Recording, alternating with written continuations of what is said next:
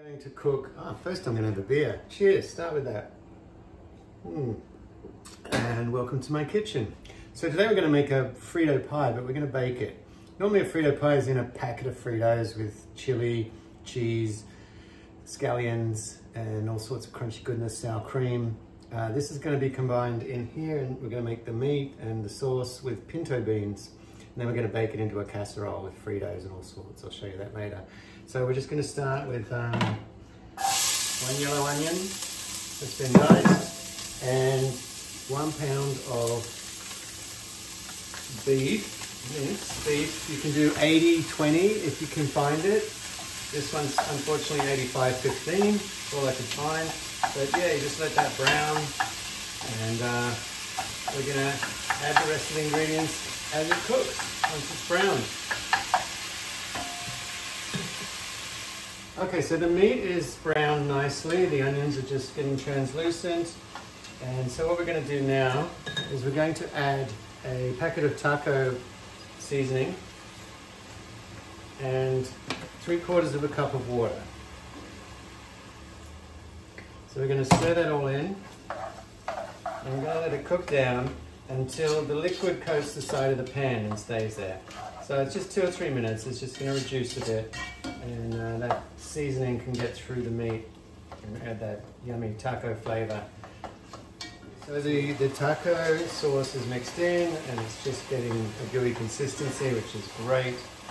And so what we're going to add now is we're going to add 2 cans of pinto beans that have been rinsed and drained, 2 15-ounce cans of pinto beans, and 1 19-ounce can of enchilada sauce.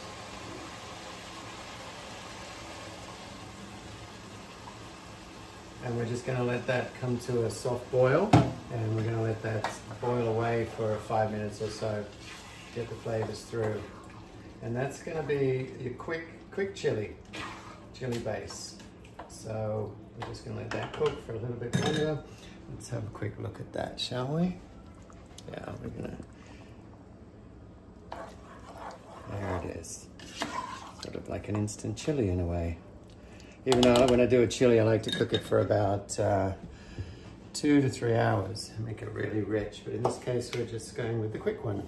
Our chili has been going for about 10 minutes. It's pretty good. I'll give you a look at this consistency. Yeah, it's pretty good chili consistency. So we're gonna take that off now, and we're going to assemble the casserole. Okay, so we have a 9x13 casserole dish here. I've lined it with about half a pack of Fritos, minus a cup that I took out to keep away from it so we can put them on top afterwards. So you're gonna put a layer of cheddar, but I'm gonna do only 3/4 of it because my wife can't eat cheese, so we're gonna make a bit for her that doesn't have cheese in it. So, layer of cheese, I used half the cheese. Normally you have 2 cups, so 1 cup will go in and then the other cup goes on top. In this case, it's half of 1.5 cups. And now we're gonna put the chili on top.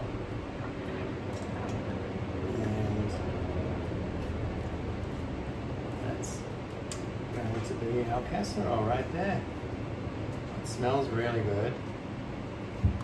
And the oven is at 400, so we're going to bake it in there for about 10 minutes and let it stand for a good 5 minutes after that.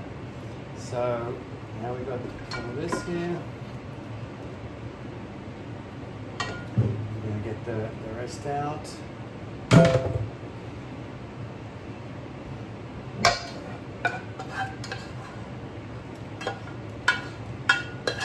Whenever you've got anything like this, it's always good to just give it a little bit of a shake just to level it all out. So that's leveled out nicely. So we're going to finish with the rest of the Fritos on top, all over.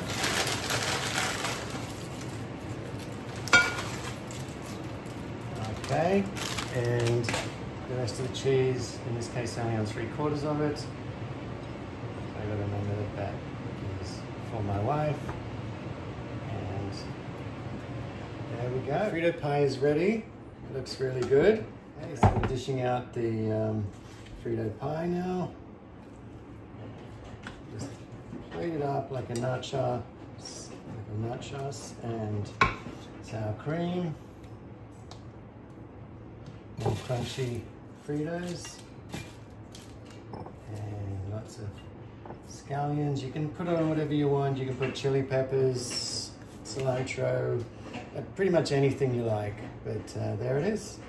Ready for this Labor Day Monday. Cheers.